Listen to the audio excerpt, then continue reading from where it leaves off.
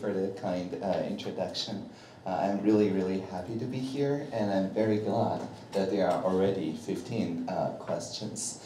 In the next 2 hours, I will just be answering those questions, and I've prepared some slides, but I will just call into the slides that are relevant to this Slido question.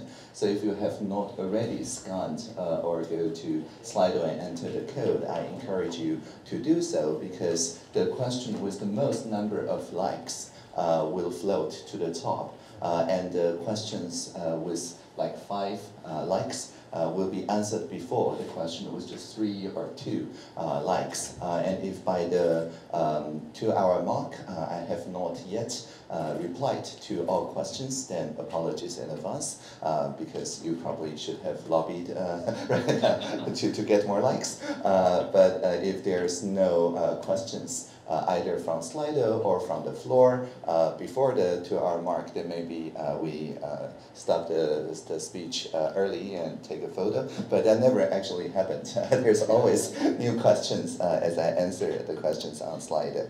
So without further ado, let's get into the presentation.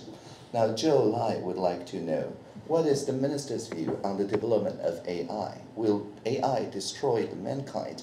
And shall we pause development until we are sure that potential risks are under control? This is an excellent question. And I have just a slide for that.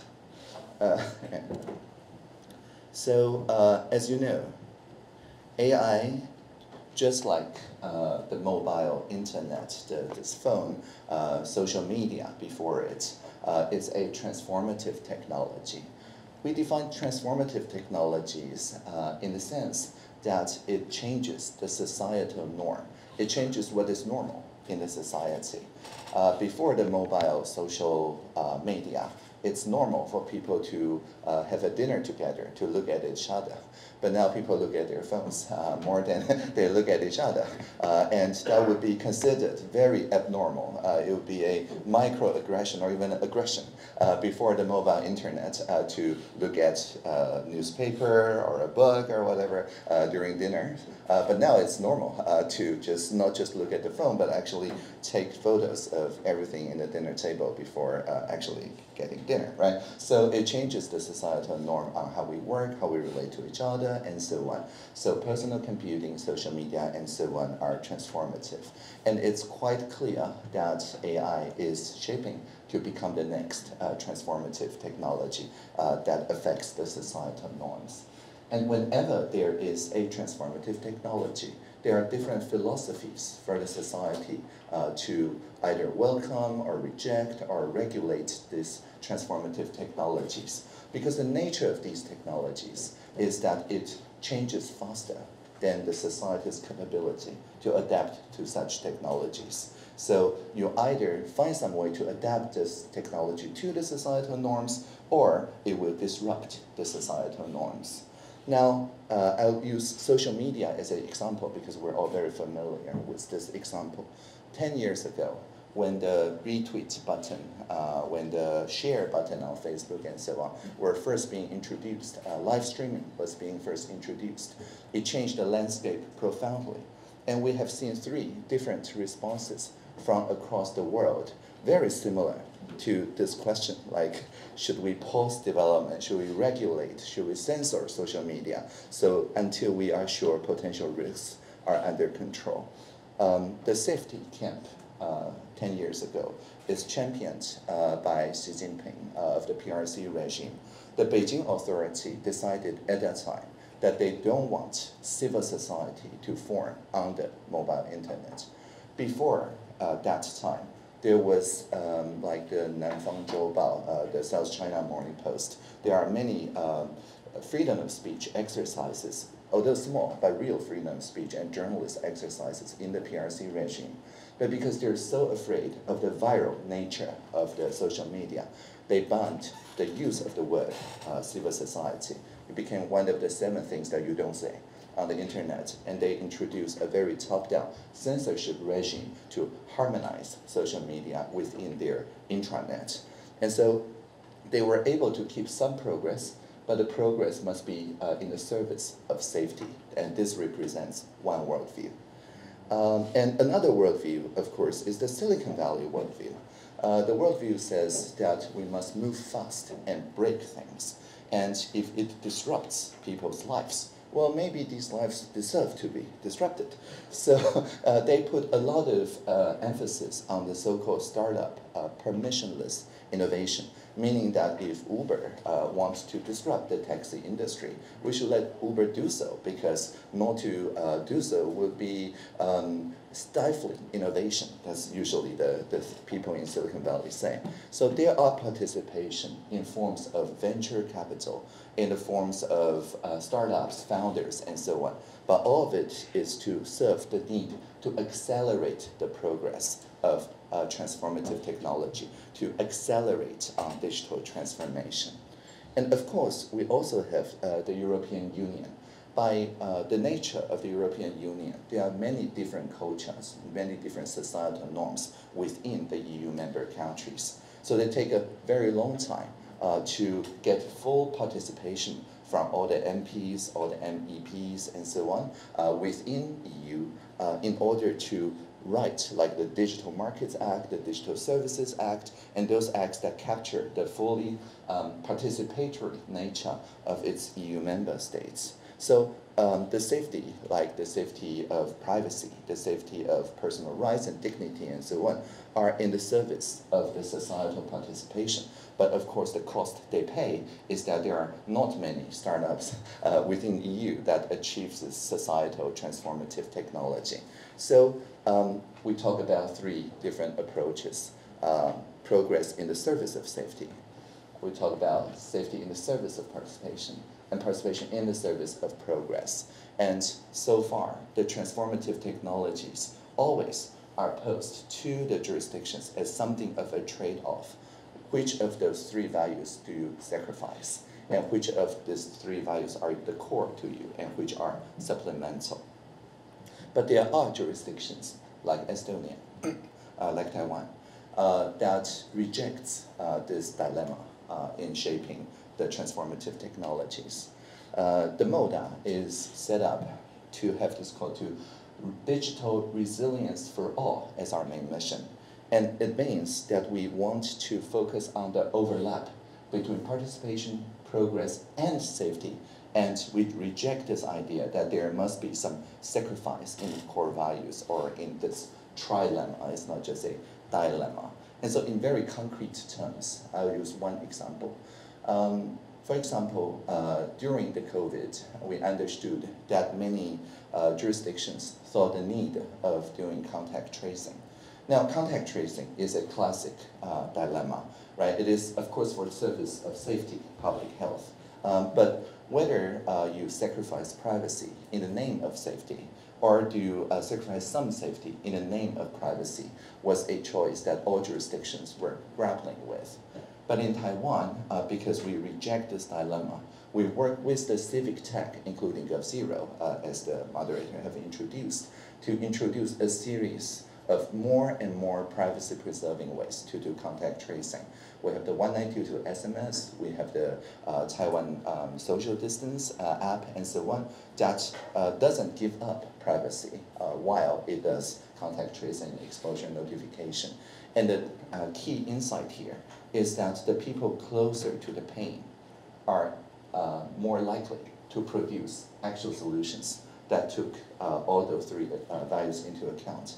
And the people far away from pain, either in the state or in the multinational companies and so on, are very easily sacrificing one of the values because their sector is optimizing for the other values. So to answer this question directly, my view on the development of AI is democratic alignment, meaning that everyone should have, like personal computers, personal AIs that one can run without overly relying on OpenAI or Anthropic or Google to have all our personal data stored and computed in their clusters.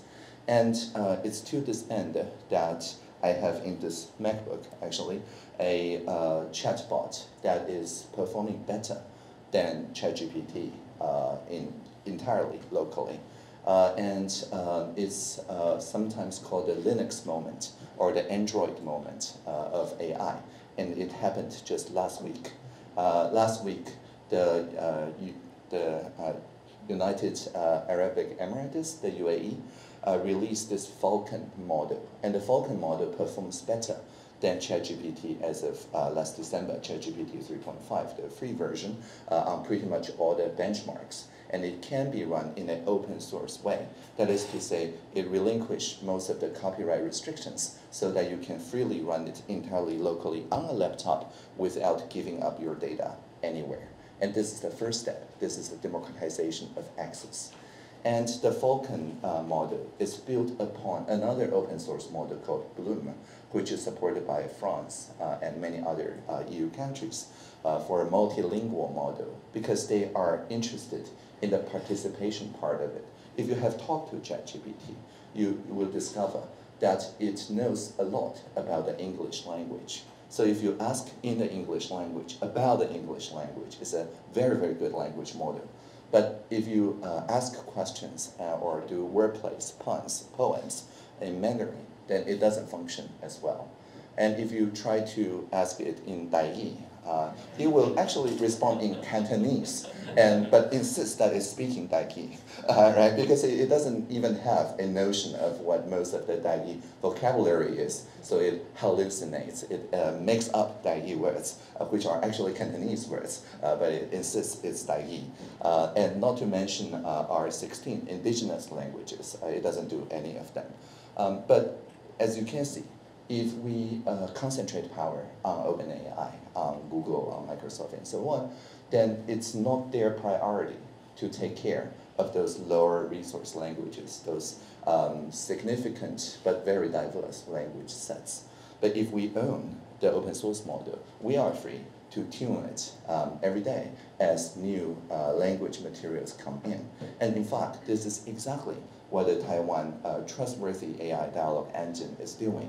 It is also built upon those open source foundations. Our National Science and Technology Council is currently working to build a pipeline so that if you have Dai, if you have Hakka, if you have indigenous or any other languages, you can very easily introduce two such open source models. And instead of our National Science and Technology Commission running the computation and training for you, it doesn't do that. It releases the model to your laptops, to your computers, so that you can incrementally train it. And it doesn't take a lot of effort or energy.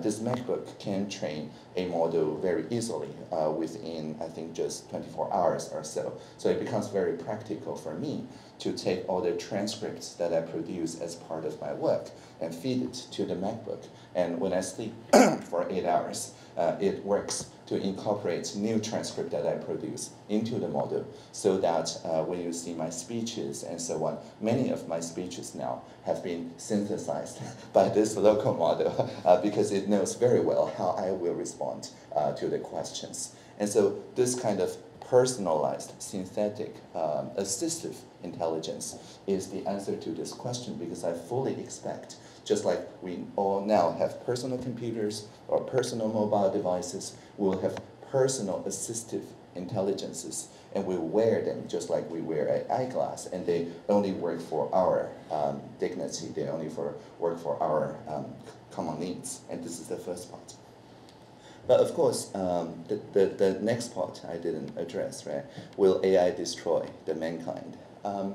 So recently I have signed a declaration, a statement that says the societal risk, extinction risk posed by AI should be taken as seriously as that of pandemic and of nuclear proliferation. And nuclear is a very good analogy, because nuclear is both good in like nuclear fusion power, which is really good, nuclear fission power, which is somewhat controversial, or nuclear bombs, which is like very bad, right? So and damaging, like designed to damage.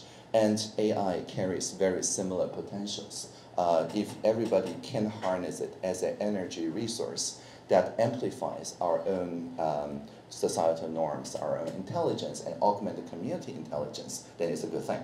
But if the bad actors get access to advanced AI first, And so this code by, for example, voice cloning, right? They can call your phone, and you answer the phone and say, hello, who is there, and so on, and they hang up. And just a few seconds of your voice print is now enough to train a laptop to speak the way you do.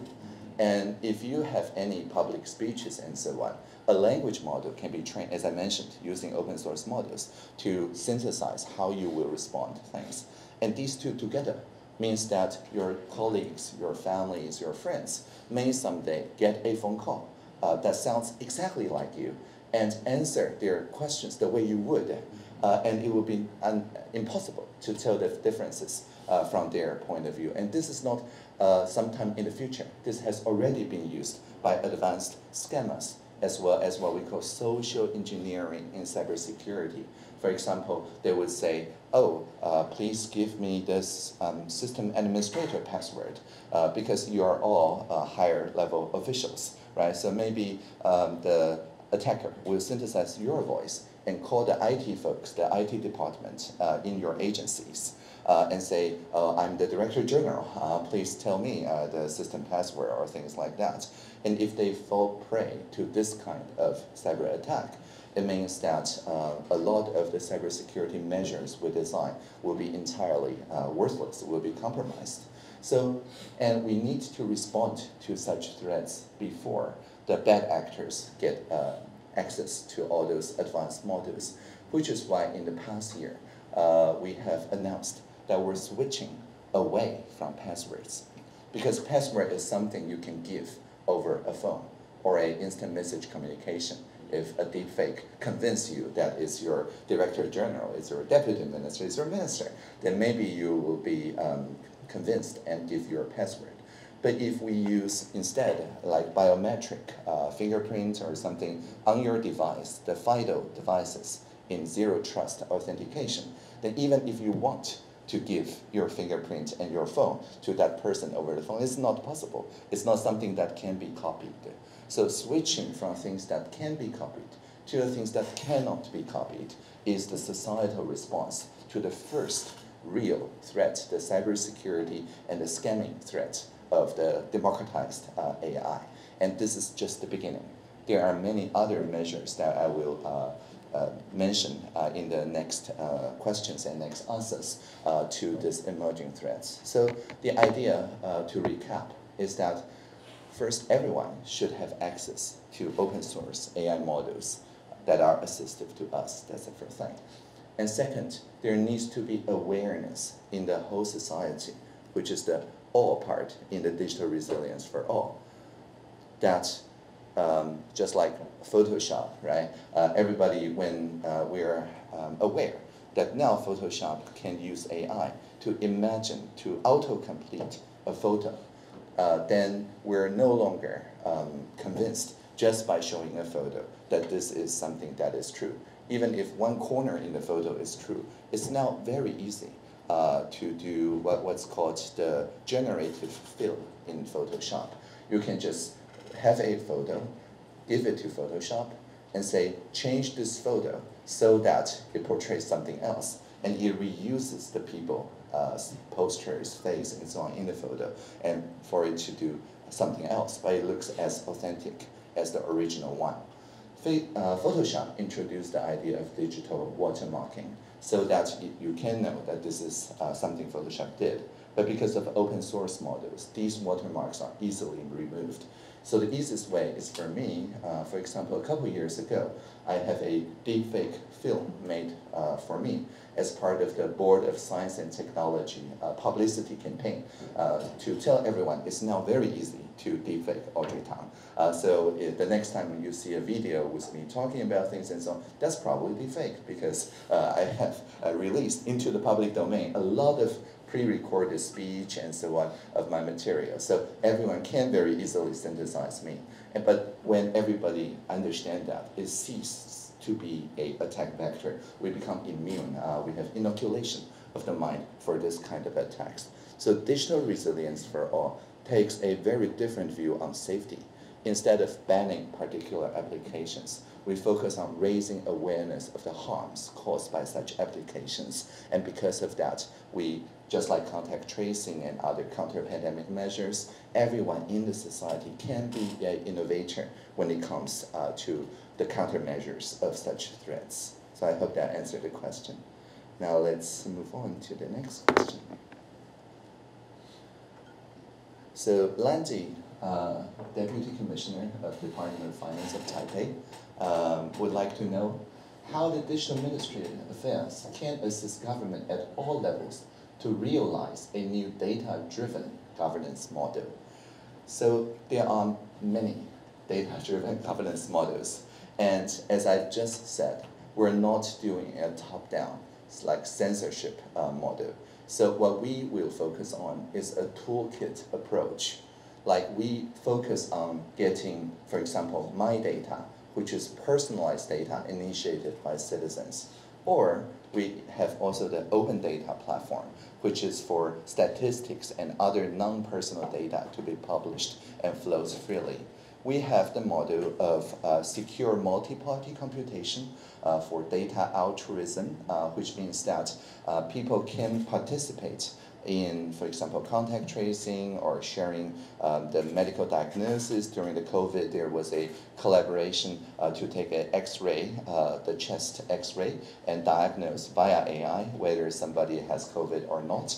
And that relies on the privacy-preserving way for the clinics and hospitals to contribute their models for federated training and so on. So there's also the data altruism model where the computation happens locally, but the result of computation, the insights, gets to be shared by the participating parties. That's another model. So whether it's my data, it's open data, or collaborative data, we focus on getting the exactly trustworthy infrastructures of such services and offering it to municipalities as well as at all levels of the government. So if you have some need to exchange data across municipalities or across municipality and the central government, one of the main questions, of course, is that whether these personal data falls within the original purpose of collection. This is the first question we all should ask ourselves. Is it being used in a way that we tell the people when we collect their data to do so? And if it fits the purpose, another question comes, is the exchange of those personal data secure enough? Or is it flowing from a highly guarded place, like a Class A cybersecurity agency, flowing downward to a Class B or Class C or Class D agency, and the personal data which was guarded in those Class A's can easily be infiltrated or disseminated, or data breach may happen because it flows downward to a Class D or Class E agency, right? So our proposal, our solution to this thing is to make sure that all Class A personal data holding agencies have an endpoint called T-Road. And within the T-Road endpoint, the T-Road endpoint does not connect to any services that agency provides to the public or to anyone really.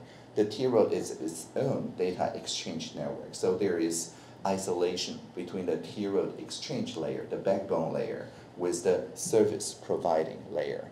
And before end of next year, we're introducing the zero trust authentication to the T-Road endpoints so that attackers cannot just deepfake administer and gain control of the T-Road endpoints. And once we have secured those T-Road endpoints, you can then be relatively sure that whatever data you exchange between T-Road is first fit for purpose. It fits the original purpose of personal data collection. And second, it enjoys the same level of cybersecurity protection on the receiving end as it did on the sending end. And so that creates a precondition of personal data sharing. But sometimes there are purposes that you simply did not expect when you collect those data for research, for many, like counter-pandemic and so on. So when those X-ray of chest photos are taken, there was no COVID, so we cannot tell the chest ray scans that, oh, it's going to be used for counter-pandemic research because nobody anticipated that need. So you can, of course, go back to all the patients and ask them to redonate their data for data altruism. And this is actually the proper way to do things. But sometimes, like pandemic, it has a emergency nature. You simply do not have time to go back to reach everyone. You should still do so. But if you want something that is still privacy preserving, there's another way, which is called open algorithm. You can ask the researchers to send the algorithm to the data centers for the data center to do the computation instead of sending data to researchers. And how would the researcher be able to write such algorithm without getting access to data? Well, you give them fake data, synthetic data. Synthetic data looks like real data, just like those Beyond Meat or Impossible Burger, right? It tastes like meat, but it's not meat. But it lets the researchers understand the data distribution, the data format, and so on. So that's 3 steps. First, you synthesize data so that none of this is real, but it reflects the same distribution. You give it to the researchers. The researchers write their algorithm and send it to you. That's the second step. And the third step, you run that algorithm and verify the result does not give away any privacy information. And then you give it to the researchers, which can do diagnosis, statistics, research, and so on. And so in this interactive way of privacy-preserving computation, you don't have to change anything, and they don't have to change anything either. It's just that the computer that runs this algorithm shifts from the researcher's end to your data center's end. And just by adopting this very simple privacy-enhancing technology, you make the possibility of personal data breaches and privacy violations almost negligible if you can prove that this open algorithm is privacy preserving. And again, we have initiated a pilot project with the Ministry of Interior on household data for this particular use case, because they also want a new regime for the personal household data, so that statistics and other research users no longer need a full copy of the household data, which is one of the main topics, right, in data protection for the past year. And so this is something that our ministry is working on right now. So, and by the way, if you have any follow-up questions, feel free to post on Slido. I can see new questions immediately on my phone. And also feel free to just raise your hand or just push the microphone to talk.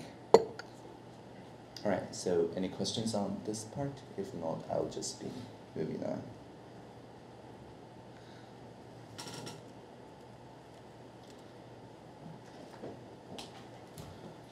Right. So let's see the next question. But that's a good question. And it's in Mandarin, so I'll be translating it. The executive yuan told the public sector agencies to ban, and this is an error actually, we did not ban made in PRC software, hardware, or services. We banned PRC branded harmful products, and that is different. If the brand is a Taiwanese brand or is a brand from a jurisdiction we trust, then that brand will take care that whomever assembled those components in the PRC jurisdiction adhere to the privacy standard and the cybersecurity standard of this particular brand. So instead of saying we ban something made from PRC, we say we ban PRC brands and the brands under direct PRC control, even though it's not registered in PRC. It may be registered in Cayman Islands or something, but it's a de facto PRC brand. For that, we ban them also. So you will see this this directive of banning harmful products. And the question is it because of a political reason, or is it a cybersecurity reason? And are there actual cases that those PRC branded services or products have endangered national security? And whether every single PRC phone that people use have some risk in data breaches? These are all very good questions. So the first one, It is, of course, a cybersecurity reason because we imposed this directive based on the Cybersecurity Management Act. Now, whether there are actual cases, there are many cases. I have posted on Slido an actual case, I think it's a Reuters story, about a wanted person from FBI. And it's I think it's a very interesting case because it's one of those cases where the FBI just came out and say that this is actually a US company, but the PRC used to have de facto control on this company, and it's a very interesting case. So I encourage you to read this Reuters story at your leisure. It says, the US charges PRC-based Zoom executive with disrupting Tiananmen crackdown commemorations. And that was the reason why we banned Zoom from public sector communications, even though it's ostensibly a US company. But it's de facto PRC controlled at that point in time. And this person, Jin Xingjiang, faces up to 10 years in prison if convicted for conspiring since January 2019 to use Zoom systems to censor speech, the US Department of Justice said. So if you search for Jin Xinjiang, you will see those wanted by FBI posters everywhere. And what he actually did is actually quite telling. Basically, he installed backdoors in the Zoom communications backend and just filtered for anything that may be supporting Hong Kong or Tiananmen protests or things like that. And then when that happens, he makes a copy and report to the Beijing authorities. And when it's deemed severe enough, he just terminated those people's accounts and so on. So this is an actual case, very well documented. And of course, Zoom said that Jin Xinjiang was fired. They have redesigned the cybersecurity. They work with the cybersecurity firm. Keybase.io actually acquired that firm, redesigned the entire system and so on. And it took a very long while for the jurisdictions around the world to reevaluate Zoom's claims because this is something that is quite serious. And if you have seen the news recently, someone in Jin Xinjiang's position in another company now, TikTok, have recently also testified to the court that he has a very similar backdoor in TikTok, sending data to the PRC for like emergency kill switch and so on. Of course, that is still under investigation. We don't know whether it's not yet FBI prosecuted, but I think it's important to be aware that in the PRC regime's worldview, where they don't really care about participation and all progress must support safety, this is not something that they do covertly.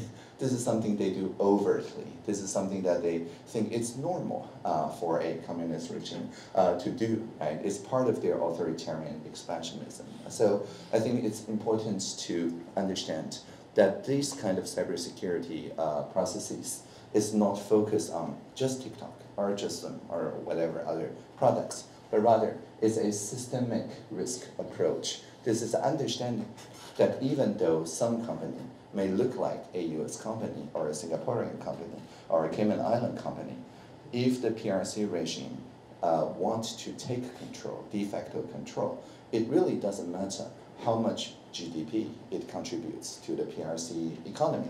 Even Ma Yun and other top leaders of the private sector, there's no true private sector in the PRC if they think that it fits the safety demands of their jurisdiction. So to them, all these products probably damages their national security. In fact, they actually said so in the National Security Act of the PRC. And so there are certain risks, but the risks are not immediate. But once you use a PRC granted service or product and you allow it to connect to internet, to update itself, it creates an opportunity. Every time you update, you're basically inviting the PRC to reconsider the strategic importance of this particular software service is using. So no matter how many audits you run, you will have to run it again whenever there is another update from the vendors. And that is actually the reason why many jurisdictions banned the 5G components from the PRC bronze. It's not that this version has any cybersecurity issues that they have proved, but they do not want to pay the effort, the resource to redo this entire systemic risk analysis every time they receive an upgrade from the vendor to see whether they are still in the private sector or whether they have been taken over and become de facto state controlled in the PRC regime. So in that sense, it is also a political issue, but it's not a political issue in our republic. It's a political issue in the PRC regime. I hope that answered the question. Any follow-ups? If there's no follow-ups, I'll just go on. Right, there's another AI question here. Chad would like to know,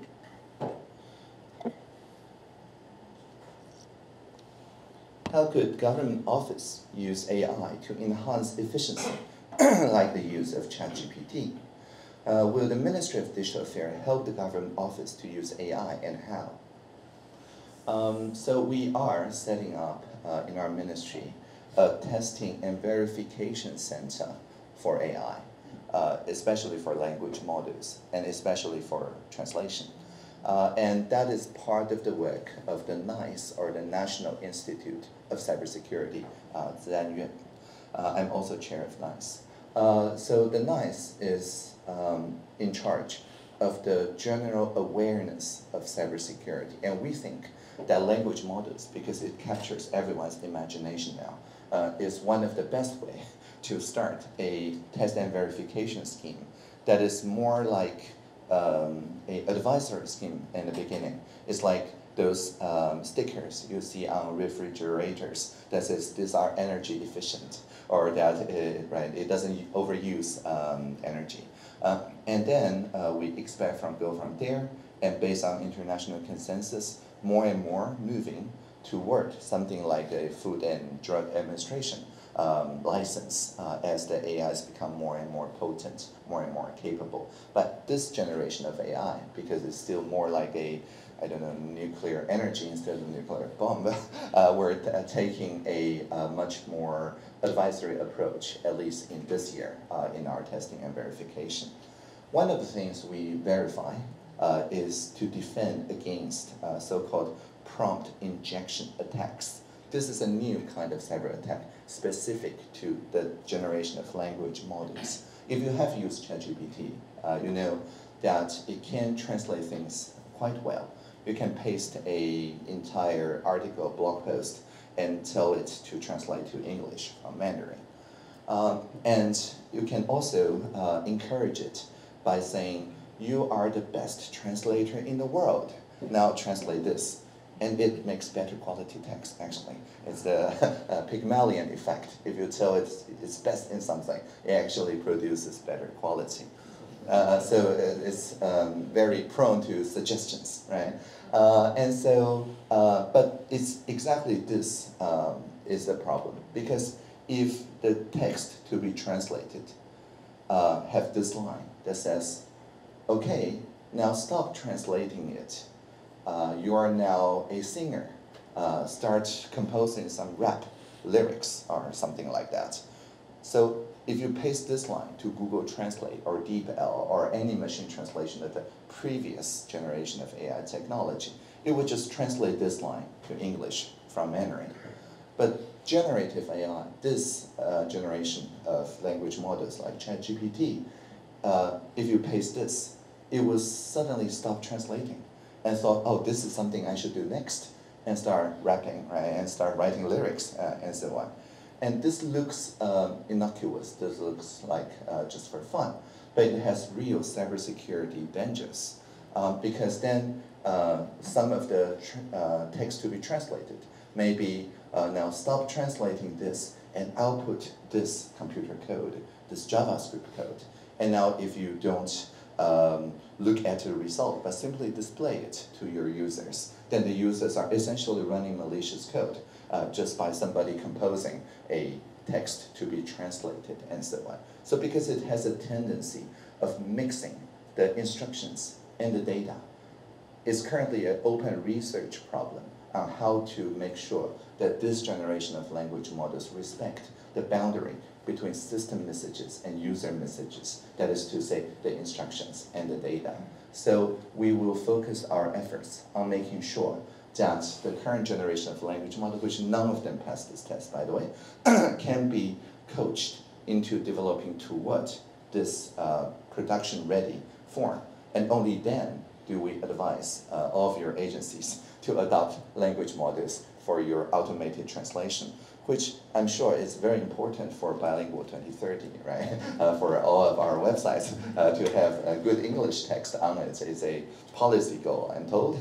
But for the time being, I still encourage you to use the previous generation of narrow AI, specific purpose AI models for the translation purpose, for the very simple fact that the generalized AI, although it does produce better quality, it also is susceptible for injection attacks. So if you want to, nevertheless, use general purpose language models this year, just be aware that it can very confidently give you very bad answers. And it always requires a human in the loop before the result is sent to the people, to the citizens, and so on. And so this, I think, is one of the principles that the National Science and Technology Council is going to tell all the officials in our jurisdiction sometime this year. There will be a guideline of public sector use of generative AI technologies, and the top of which is just to never trust whatever it says, because it's still susceptible for injection attacks and suggestions, persuasions that lead it to hallucinate. So this is a very important thing. And the next thing is that we also have our own model, right? The TAIDE, the Trustworthy AI Dialogue model. And the TAIDE, as I mentioned, is not deployed in a centralized way. It's not everybody connecting to the National Center for High-Speed Computation, WOWA, to access TAIDE. It's not run in the same way like OpenAI. TAIDE is designed to be shared with your own MIS departments, with even laptops. So the TAIDE models can be run on a personal computer without an internet connection. It can be run even on a phone without the need for internet connection. And it then preserves the privacy in whatever data you send to it. So if you want, for example, to translate to English the application forms, right, that the people send, as long as it has personal data, anything that is private, that should not be disclosed. You should not send it blindly to ChatGPT, because the ChatGPT interface by default has a disclaimer that says whatever you send to it will be used to train future models, which means that when the next time ChatGPT updates and that person goes to ChatGPT and asks about themselves, typing in their names, suddenly that version knows something about them because you use that to translate a personal form via ChatGPT. So anything you send to ChatGPT on the AI.com interface will be used to train the next generation of models. There are ways to opt out. OpenAI did introduce opting out, but it's not exactly clear how we're going to audit that these opt-out forms have any use. So I, of course, opt out of ChatGPT, of data collection for the training of next models, but I make sure that I never feed any personal data to AI.com, and that I only ask it to do translation or brainstorming and so on press releases, on speeches, on things that I'm going to say to the public anyway. And of course, none of them contain private data. And so because of that, I'm using it like a level 2 writing assistant, right? It's not a level 5 autonomous car, autonomous composing, but I'm using it as a kind of speech writing proofreader. But even that use case is now being subsumed by the better and better open source model that runs on my MacBook. So I fully expect in the next month or two, I don't have a need to use ChatGPT 4 anymore, because all the needs that I currently use it to do on my speeches and my opinion articles or columns and so on can be done even better on the open source model, because this model I trained it myself on my past speeches and transcript. So just to recap quickly, the general purpose AI models, although strong, can hallucinate, and so take it with a grain of salt. And or whatever other open source models that people are using, you use that for privacy-related data because you own the computation. And don't use AI.com because it will be used to train the next generation of models. But of course, if your agency have already signed a contract with Microsoft Edge or OpenAI and so on, that contract contains privacy confidentiality clauses, and Microsoft will not use it to train the next generation of OpenAI because Microsoft is not OpenAI, right? And so we can trust Microsoft, I think, a little bit more than the ChatGPT interface, but still a true open source model is probably the best. Right. Let's look at the next question.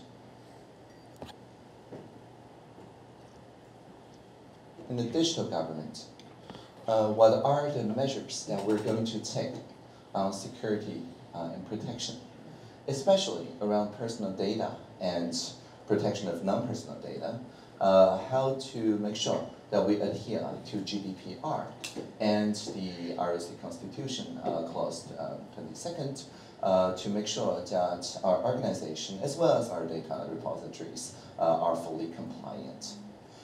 Well, the easiest way to be compliant is to not process personal data. For many of our public service users, we actually do not need to process private data. We have the private data collected in all sorts of places.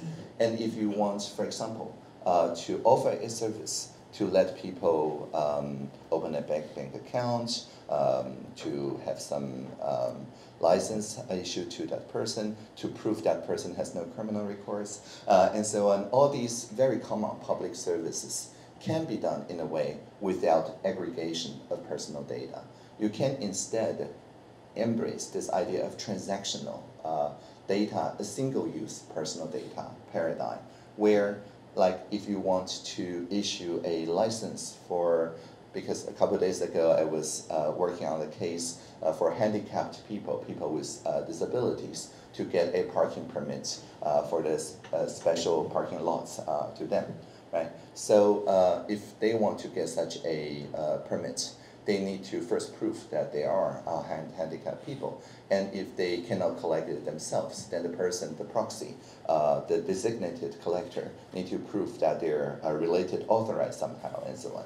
But now, this can be done very easily without aggregating all the household data or whatever to the permit issuing agency. Instead, the agency can simply go on the My Data platform and say, okay, here are the data, the personal data that I identify that reside in the municipality or in the Ministry of Health and Welfare, the Ministry of Interior, the other ministry, Ministry of Transportation and Communication, because the driver license, I think, is in the MOTC. And then just like ordering from a la carte menu, right?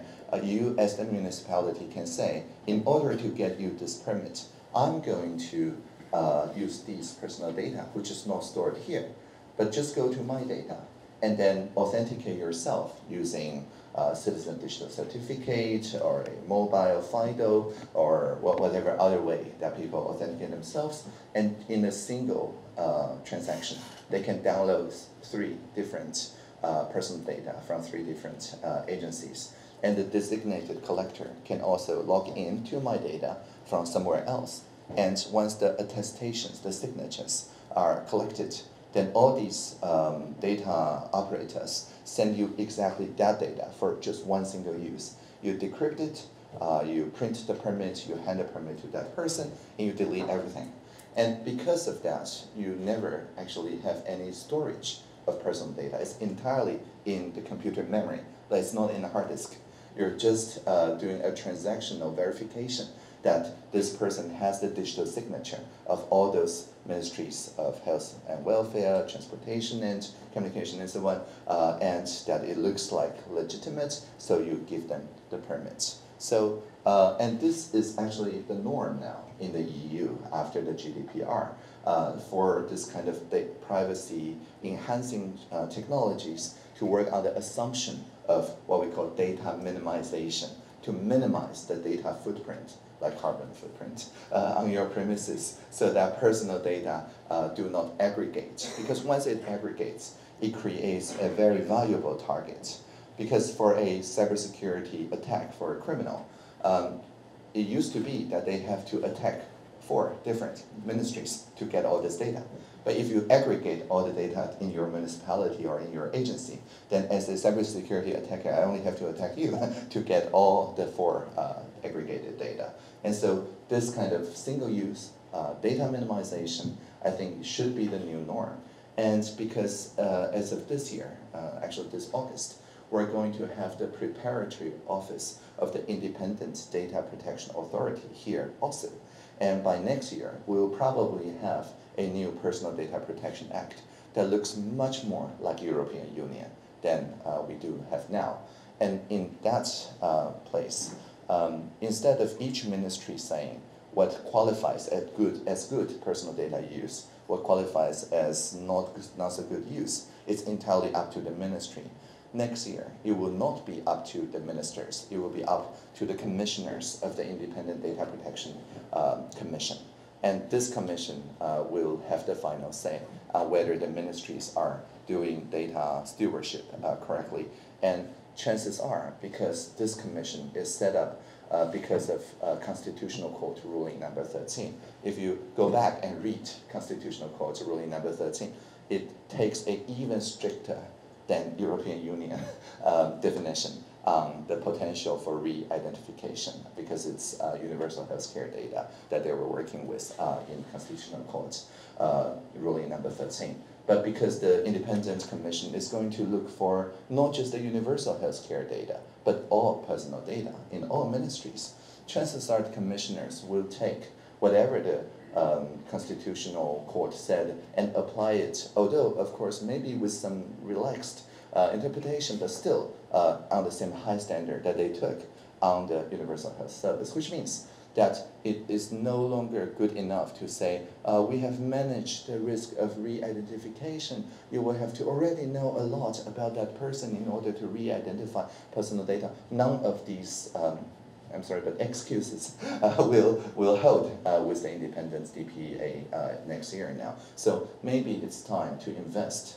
in the data minimization now, because when the independent DPA goes back and look at all the data pipelines that we have now, they're going to take a zero knowledge standard to say that there must be absolutely no way to re-identify someone, and to take such a zero knowledge standard pretty much means that you have to delete any personal data after you process it if it's not your core business to hold such personal data. You can, of course, still store synthetic data in aggregates because it's not personal data or encrypted data or things like that, but the raw personal data in aggregated form will probably be the first target for the Independent Data Protection Commission next year to look at in each and every ministries. So, moving on, Chad would like to know, comparing with high-end private sector, most of public servants are not familiar with new technology. How can we enhance talent management in this aspect? Well, because part of the Ministry of Digital Affairs' job is to help the micro and small and medium enterprises to digitally transform themselves. I assure you that compared to most micro and SMEs, the public sector knows a lot more about data and cybersecurity, because we have a duty, right, to be stewards for our citizens' personal data. So, so don't be so humble. You actually know much more than an average SME business owner when it comes to new technologies. But with that said, of course, we still need to retain talent because the top talent in cybersecurity, in data and digital transformation, they don't actually have to leave Taiwan now to work with the largest multinational companies. And this is something new as of the last few years. Prior to the pandemic, many of the companies that I work with in Silicon Valley still insist that you have to travel to the Silicon Valley, like at least every month or so, right? Or at least every couple months for all hands meetings and so on. I used to work with Apple. So in Cupertino, they have this spaceship, and the design was to get all the independent contractors, all the consultants and so on, onto the same spaceship to get everybody in the same office. There will be no excuse that, oh, I'm more productive at a co-working space, at my home and so on, because the new campus in Cupertino will be so advanced that anything that you can ask for a co-working space or your home can be realized there for a better workplace. That was before the pandemic, by the way. But then the pandemic came. And so everyone in Silicon Valley moved to avoid the pandemic. Many of them got the Taiwan Gold Card and came to Taiwan and started working from Taiwan. Many of my Silicon Valley friends were Gold Card holders in the past few years during the pandemic. And so they reconfigure their workspace and their culture so that they can work anywhere through video conferencing, through shared workspaces, collaborative documents, and so on. And now, of course, the pandemic is over, and they're back to the Silicon Valley. But the people, the connections they built in Taiwan still remains. And the people that are maybe in their early 20s, suddenly, instead of choosing between two Taiwanese companies or moving to Silicon Valley, which does carry a heavy burden in terms of relationships and family duties and whatever, now there's no dilemma anymore.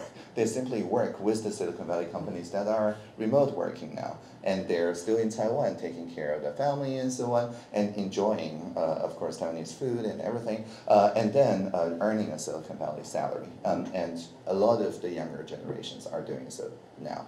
And so the brain drain, the talent export, we used to be able to look at that just by household registration or the inbound and outbound flow in the boards, and none of them make sense anymore. They are all like full-time in Taiwan. It's just that their minds are in Silicon Valley now. So this is, the brain drain is real, and to that end, we're doing something in return, right? So we're expanding the gold card into the digital gold card. So people everywhere from Lithuania or from Palau, which are the two countries that we've just had a agreement, right, on mutual e-citizenship and signature recognition. So all of them are also home to this idea of digital nomad visa. So we're now also having our digital nomad visa in the form of the digital gold card. And so we want to also retain talent that are not physically in Taiwan, but can get a digital gold card for open permit in Taiwan to work. And then all they need to prove is that they have been contributing to the global open source community or any other community for 8 years. So no diploma or salary or whatever like the other gold cards, but the digital gold card. So this is how we're making sure that the people abroad are also seriously considering Taiwan, because we're competing with all the teleworking jurisdictions. We're actually uniquely disadvantaged because we never had a lockdown in the past 3 years. We can always work in a way that is somewhat face-to-face, because the travel between municipalities was never banned, not even for a single day in Taiwan. So we did not have the same investment as this full remote pretty much every other jurisdiction did, including New Zealand. So I think it's important that we still reconfigure our workspace to allow for, if not work at home, at least teleworking. And teleworking in many different HQs will prepare ourselves to work with talents that are anywhere in the world. Many of them are actually Taiwanese or want to identify with Taiwanese or get a Taiwanese gold card, but prior to this effort, there was simply no way for them to work in an entirely remote way with Taiwan. So this is something we all need to take care of. Now, the other thing that we're simply not familiar, because you're all leaders, right, managers in your departments. And many of the leadership skills need to adapt a little bit when all your colleagues are remote. Like you can still see them, right? It's still in the screen. But many of the kind of nonverbal communications are lost. You cannot easily to have a like a water cooler meeting, ad hoc meeting, right? And equivalents do exist in the digital workspace, but we need to practice those skills to have your leadership transfer across the screen to reach the people to another part of the screen. So actually right after this lecture, I'm traveling to Shaolin, to Tainan. And my office, the NICE office in Tainan, will, in a week or so, become the shared workspace for the MODA, the ministry, and the two administrations for cybersecurity and digital industries. So anyone who is currently based in Taipei can also choose to work in Tainan, in Shaolin. And in this co-working space, it still counts as work, right? So people can easily say, I'm going to spend half of the Thursdays in the afternoon and all Friday in Tainan, or they can, if their family is based in Tainan, they can say like all 5 days in a week I'm going to be in Tainan. And our HR people are okay with that. And we're going to run this pilot until the end of the year. And the reason is that we want to exercise this leadership reconfiguration so that the leadership can still carry across the Taipei and Tainan offices. We've had some experiences because we have two offices, the Xinguang and Yanping offices, with roughly the equal number of staff. So we already know something about Google Workspace and other remote working, but Shaolin will totally, I think, pose a new challenge, because then it's not easy to simply say, this video conference is going nowhere, let's just meet in Yanping or Xinguang, right? Because the Taiwan high-speed rails takes an hour or so in order to travel between Tainan and Taipei. So this will be a new thing. And to set an example, I will be in Tainan like most Fridays and also Thursday afternoon, right after cabinet meeting. And so I think this will be an interesting exercise, and if there are good practices that emerge out of it, we'll be sure to share with the personnel and the examination yuan and see if we can set up a remote-friendly workspaces in two trusted buildings, not yet working from home, but at least across multiple trusted buildings. And once we do so, I think we'll be much more familiar with newer technologies, collaborative technologies, and the younger talents will be much more willing to work with the public sector, because the private sector are offering this by default now. So let's move on. So shall we take a 10-minute break, because it's been an hour? Right, so let's take a 10-minute break, and feel free to keep posting questions on Slido, and see you in 10 minutes.